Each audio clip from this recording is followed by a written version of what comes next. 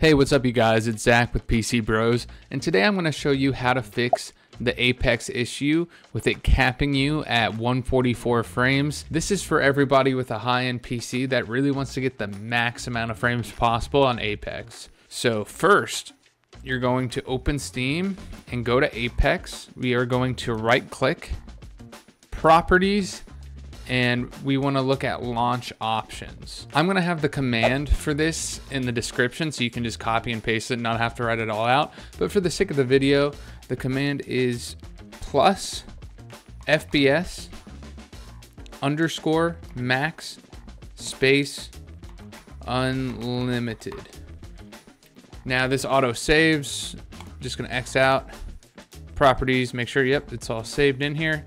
And this is the first thing that you're gonna have to do. All right, the second thing that you can try is if you have a NVIDIA graphics card, we are going to go to the NVIDIA control panel, go to manage 3D settings, and this scroll down menu should pop up.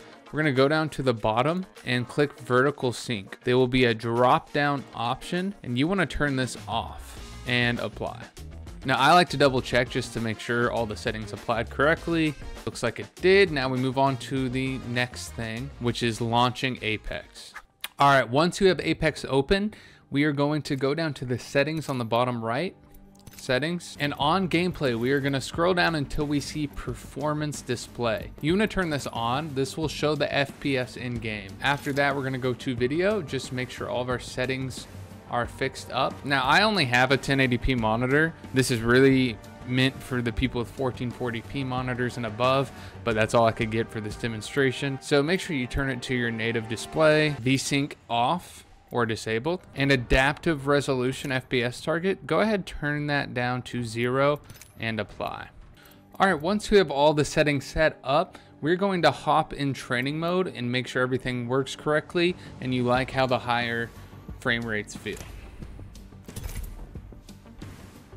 All right, we are in training mode. You see in the right corner in tiny display here, we have frames per second. I'm not going to be getting the high frames, but you should be seeing 200, maybe even 300 getting that higher frame per second. But we did fix the cap at 144.